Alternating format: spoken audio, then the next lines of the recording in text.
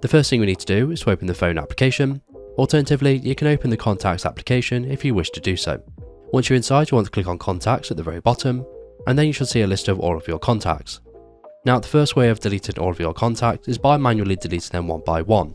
So you can do this either by press and holding the contact, and then in the pop-up menu select delete contact, and in the prompt select delete contact yet again. Alternatively, you can select the contact to see more information, and then you want to click on edit in the top right hand corner, and then you want to scroll all the way to the bottom until it says delete contact. So you want to select that, and again you want to select delete contact in the pop-up menu.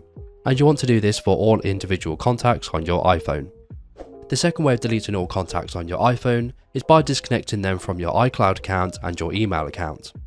So to check this, you want to click on list in the top left hand corner, and as you can see, I have contacts synced with my iCloud account and one of my email accounts. So to stop them from syncing from your iCloud account, you want to go to the home screen of your iPhone, and then you want to click into the settings application, and then you want to click on your name at the very top. From here, you want to click on iCloud, and then where it says saved to iCloud, you want to click on select all. Now if you scroll down slightly here, you see the contacts option. You simply need to toggle this off. In the pop-up menu, you can decide whether to keep the contacts on your iPhone or to delete them from your iPhone. So you should want to select one of these options.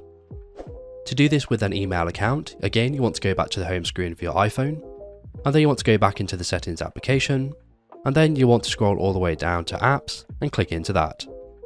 Now you want to go ahead and find the mail app, and once you've found the mail app, you want to click into that. Now you want to click on mail accounts at the top, and then you want to select an email account that your contacts are associated with. So for this example, it's going to be K-Wildman Media. Now we simply need to toggle off the contacts option, and again in the pop-up menu you want to select delete from my iPhone. Once we've done this, your contacts will no longer be synced with your email account. So if we go back to our contacts application or phone application, as you can see they have now been deleted.